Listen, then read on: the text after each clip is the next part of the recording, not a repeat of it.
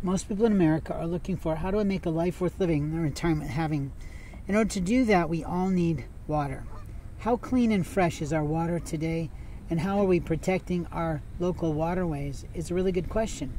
I'm sitting outside of a retention pond that has water, which of course are a marvelous home for many fowl, many fish, and many frogs, and many cranes fly in to do their fishing.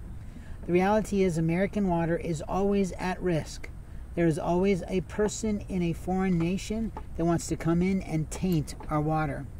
You see, if our water becomes tainted, then we become like China and other places that have no natural resources. Then we are less than we've been before. The fight for American water and drinking water that's pure is important. And Americans need to know what is the difference between purified drinking water or distilled water or well water or anything like that, and whether or not they find a stream that has fresh enough water for them to drink if they're caught out someplace lost.